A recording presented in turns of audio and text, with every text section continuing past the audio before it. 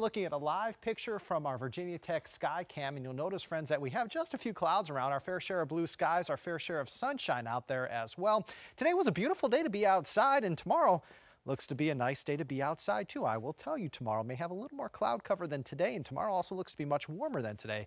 But man, Tuesday, Wednesday, today is Wednesday, Jeff. Wednesday was a wonderful day to be outside.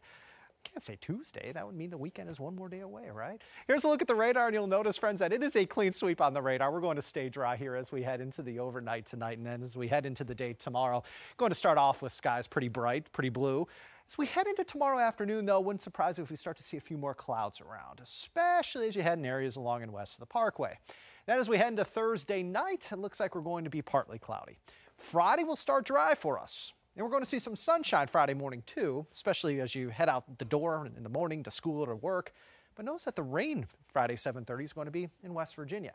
Look what happens by 10, 11 o'clock in the morning. We start to see maybe even a few showers into our southwesternmost counties. So between roughly 10 and maybe 2 p.m., we may have the chance for just a little bit of rain into our westernmost counties, and then from around maybe 2 to 6 on Friday afternoon, may have the chance for a few showers out, say, towards south side.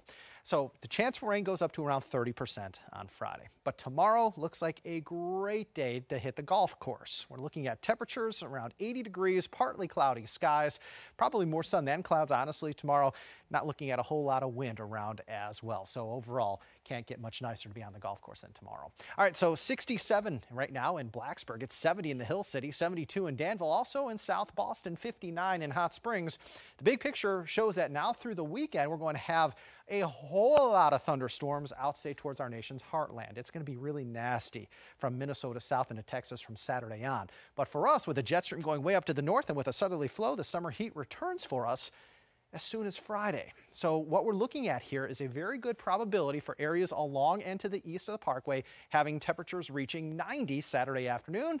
Ditto for Sunday afternoon. So therefore, Saturday and Sunday, our official forecast here at Storm Team 10 is for highs right around 90 over the weekend, maybe a little bit cooler towards the mountains. Now, I will tell you the average first 90-degree day in the mountains comes as we head into June or July for the middle part of our viewing area. Roanoke, Lynchburg usually see that mid to late May, and then areas in pink we start to see the first 90-degree day, so towards Danville and South Boston as we head into the early part of this month. So it's kind of right on time when we really should start to see our first 90-degree day.